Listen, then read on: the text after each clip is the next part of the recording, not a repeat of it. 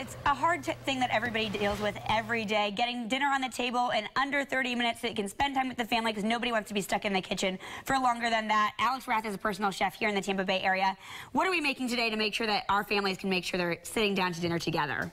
Today we are doing a classic take on the spaghetti and meatballs, and basically what we're doing is we're making it low carb and we're using spaghetti squash instead of the noodles. Okay, so how do we do that?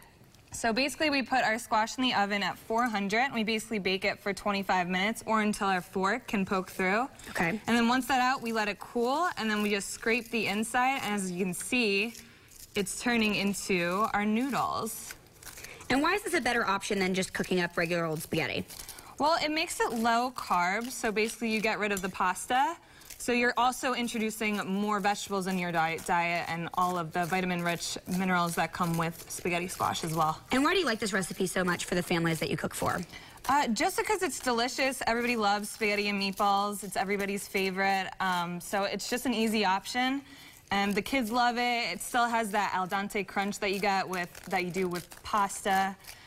So it's just a good dish. And when it's all said and done, you're starting the prep in the kitchen and then the baking, and then once you're done scraping all the noodles out, how long does it officially take you?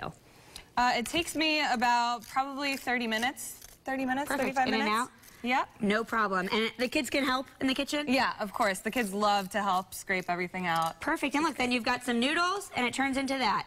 So we posted all these recipes on WFLA.com for you, so you can follow along and make these for yourself tonight for dinner. Gail, Marco, back to you.